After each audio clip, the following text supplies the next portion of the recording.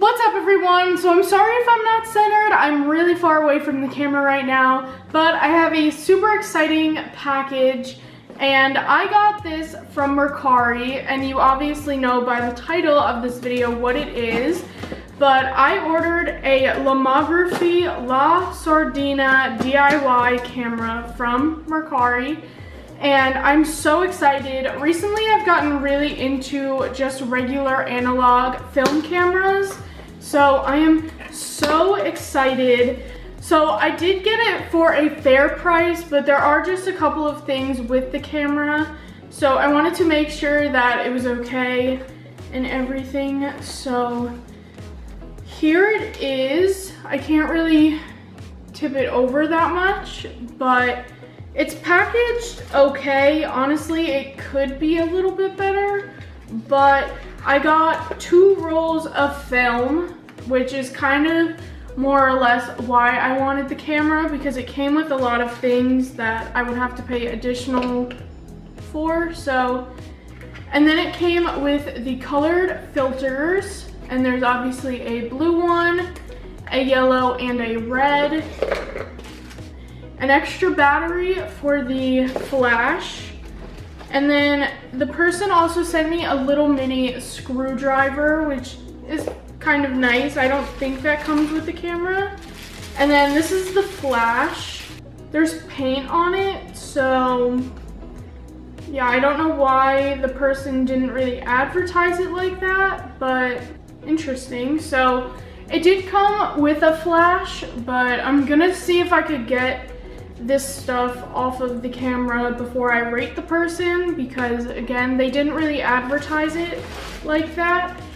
And then obviously here is the camera itself. Holy cow, this is a lot smaller than I thought it was.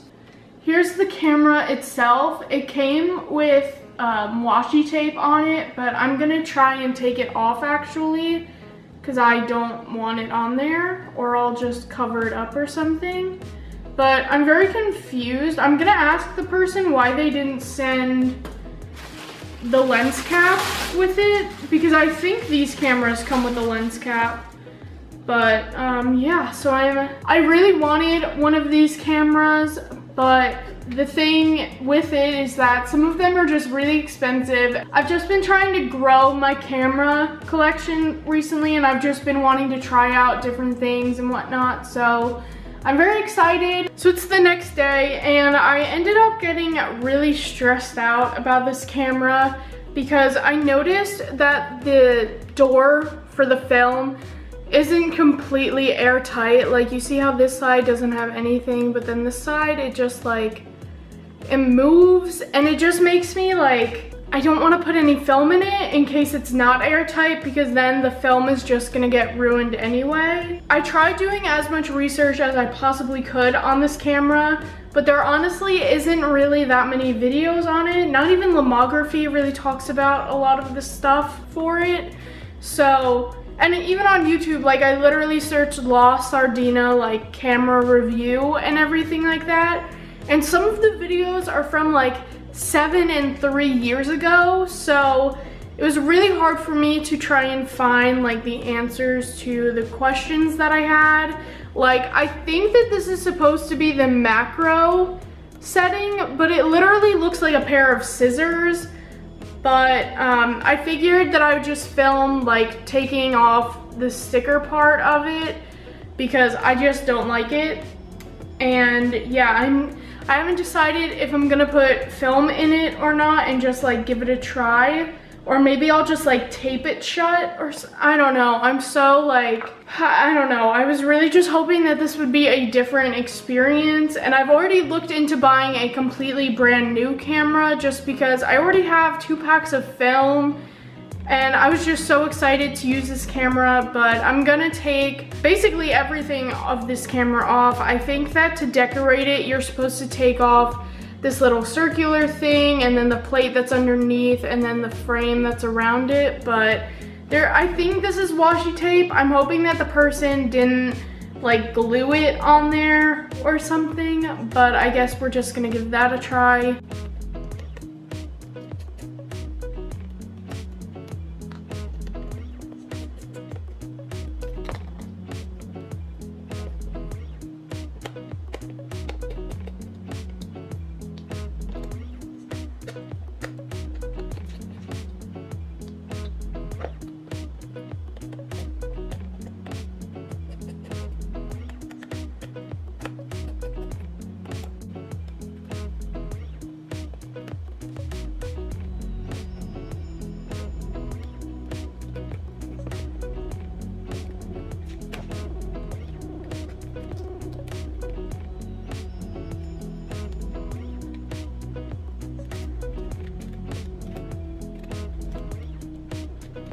So in case anyone was wondering, I was able to get it off. Basically, make sure that you have someone with long fingernails, but basically you just kind of force your finger in there, and there's just like these two little things at the top of this that snap in. I probably should have filmed it, but if someone needs help, comment down below and I will try and explain it the best that I can. But I was able to get all of the tape off, which honestly, it wasn't even cute tape. Like, that wasn't even worth it. But I'm gonna put it back together now and figure out what I wanna do with it. So I just put it back together. I'm not sure if these screws are the right ones, just because I thought that if you removed this, you could possibly take this off. But I think overall, you know, like I think it looks pretty good. It was actually really, really easy, and now I just kind of wanted to talk about some of the different things on here. So these are basically the only setting changes that you can make. So MX is for multiple exposures. So after you take a picture, you can just flip it over to the multiple exposures and you don't have to twist the dial or anything, which is really cool. And then right here in the middle is normal, so it's just regular. But then B stands for bulb mode, which I'm very excited to try out.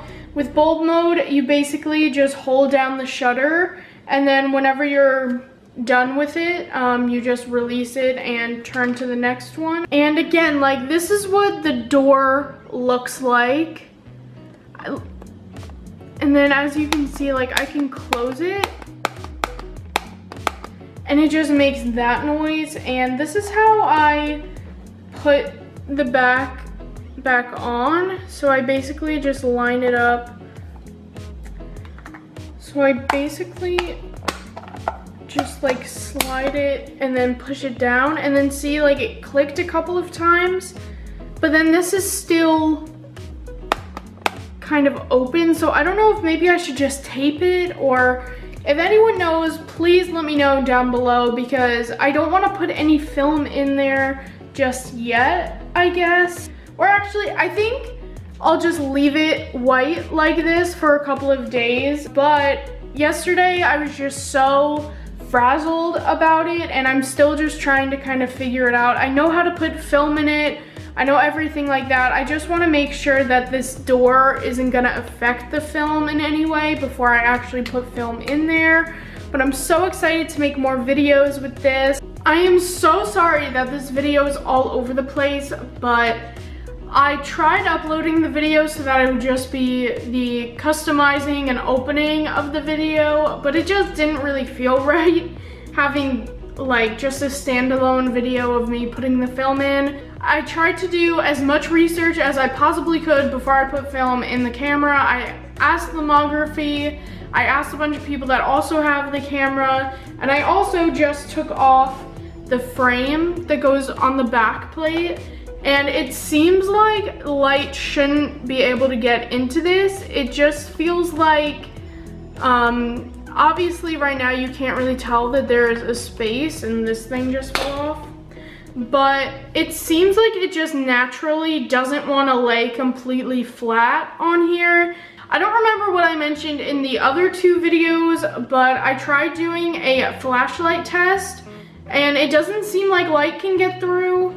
So I think I should be okay, but I am just gonna put the back on properly, and then I'll get into how to put film into your camera. So I actually even put the frame on upside down, I guess, and it seems that it made it a little bit better, which is kind of confusing, but it doesn't make that clicking noise anymore. So now I'm just gonna show you guys how to actually put the film in your camera. So you just push this little latch thing to get the door off, and it comes off like that.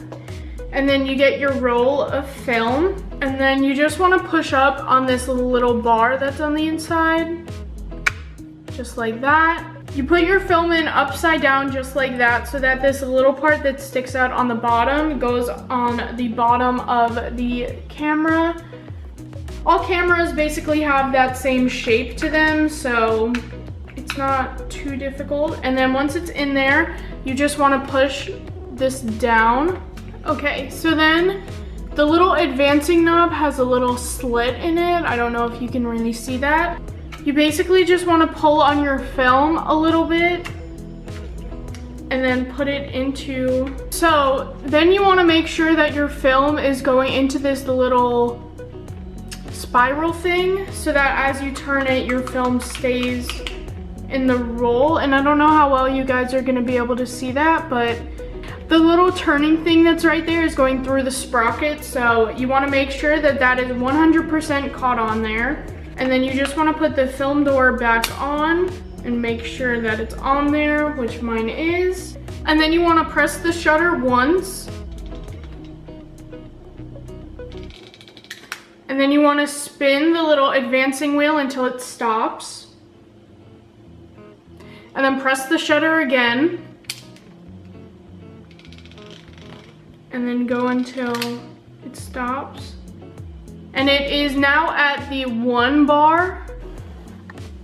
But as you can see, the arrow is stopped on the 1. So now you are ready to shoot with this. And that is basically how you load the film into the camera. I'm so excited to use this. It's really, really light actually, which is really exciting. But yeah, I think it looks really, really nice, and I'm just so excited to actually use like my very first analog camera. I actually had a little bit of issues getting the film actually into the slit that's in the advancing roll part of it, but it was pretty easy and I'm just really, really excited. I decided to use the color film first, just for a lot of different reasons. But thank you guys so much for watching. This was my whole video on the Lomography La Sardina camera. I'm not sure if I'm going to DIY it at all. I think just for right now, I want to leave it the way that it is, and just kind of think of what I actually want to do, just so that I don't have to buy any new plates or anything. But I hope you guys enjoyed. I'm sorry that this video was such a mess, but hopefully you guys found it helpful. Comment down below if you need any help with this camera. Again, if your camera has a little bit of space in between here, do not worry about it. I've talked to a couple of different people and they have said that their camera does the same thing and it isn't affected. And I'll know for sure once I get the film developed, but I'm really excited to make more videos on it. Comment down below if you have any questions. I will try my best to help. And please don't forget to like and subscribe because I'm going to be doing a lot more videos on photography, which I'm so excited about. But yeah, so thank you guys again, and I will see you next time. Bye!